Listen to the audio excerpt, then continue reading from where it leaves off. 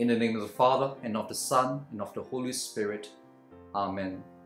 The grace of our Lord Jesus Christ, and the love of God, and the communion of the Holy Spirit be with you all. Let us pray.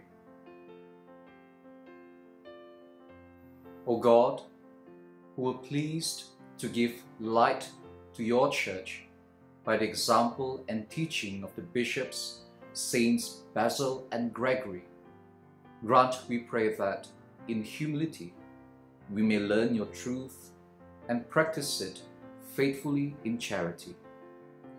Through our Lord Jesus Christ, your Son, who lives and reigns with you in the unity of the Holy Spirit, one God, forever and ever.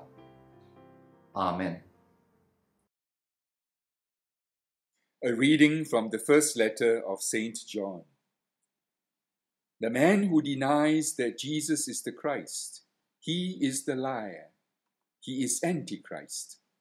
And he is denying the Father as well as the Son, because no one who has the Father can deny the Son.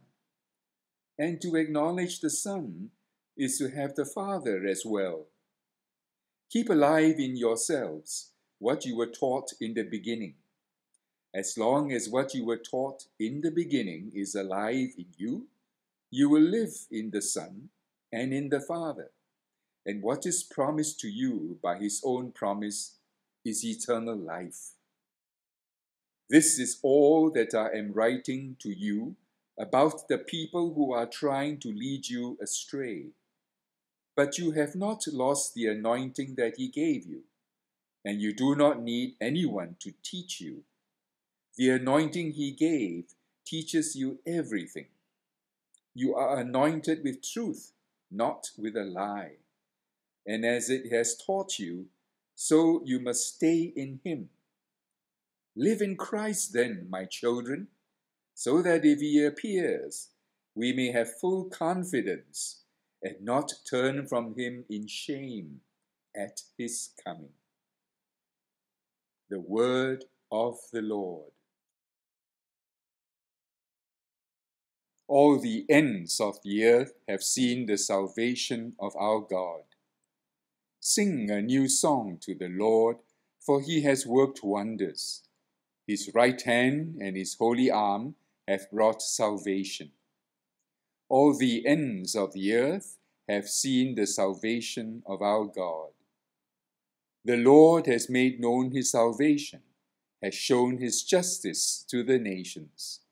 He has remembered his truth and love for the house of Israel. All the ends of the earth have seen the salvation of our God. All the ends of the earth have seen the salvation of our God. Shout to the Lord, all the earth. Ring out your joy. All the ends of the earth have seen the salvation of our God.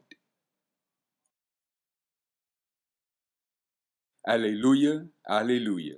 The Word became flesh and dwelt among us. To all who received him, he gave power to become children of God. Alleluia. The Lord be with you. A reading from the Holy Gospel according to John. Glory to you, O Lord. This is how John appeared as a witness. When the Jews sent priests and Levites from Jerusalem to ask him, "Who are you?" he not only declared, but he declared quite openly, "I am not the Christ." Well, then they asked, "Are you Elijah?" "I am not," he said. "Are you the prophet?" He answered, "No." So they said to him, "Who are you?" "We must take back an answer to those who sent us. What have you to say about yourself?" So John said, "I am, as Isaiah prophesied, a voice that cries in the wilderness, 'Make a straight way for the Lord.'" Now, these men had been sent by the Pharisees, and they put this further question to him: "Why are you baptizing if you are not the Christ, and not Elijah, and not the prophet?" John replied, "I baptize with water, but there stands among you, unknown to you, the one who is coming after me, and I am not fit to undo his sandal strap." This happened at Bethany, on the far side of the Jordan, where John was baptizing. The Gospel of the Lord. Praise to you, Lord Jesus Christ. My dear brothers and sisters in Christ, may the Lord give you peace. Today, our readings on this second day of the new year are inviting us to continue to remain in Christ and to allow Christ to dwell and remain in us. Now, how do we do this? Let's take a look at the life of St. John the Baptist. He who was visited by the newly conceived Son of God, even while he was in his mother's womb, continued to remain in communion with Christ by spending his life preparing the way for him, even to the extent of literally losing his head. What about us, my dear friends? How are we being called to remain in Jesus today and to allow his anointing to teach and guide us? Let us ask Saints Basil and Gregory continued intercession to enlighten our minds and our hearts so that we will be able to remain in the path of life and love as we embark on this new year.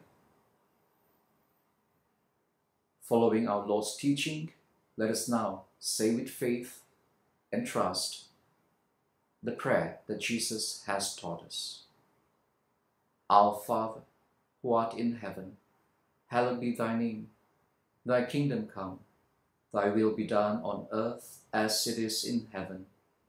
Give us this day our daily bread, and forgive us our trespasses, as we forgive those who trespass against us. And lead us not into temptation, but deliver us from evil. Amen.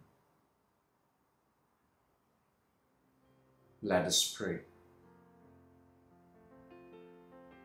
May partaking at the heavenly table, Almighty God, confirm and increase strength from on high in all who celebrate the feast day of Saints Basil and Gregory, that we may preserve in integrity the gift of faith and walk in the path of salvation you trace for us.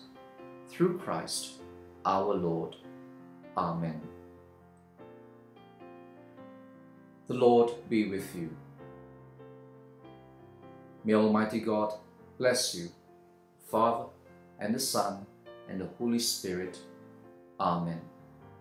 Go in peace, glorifying the Lord by your life.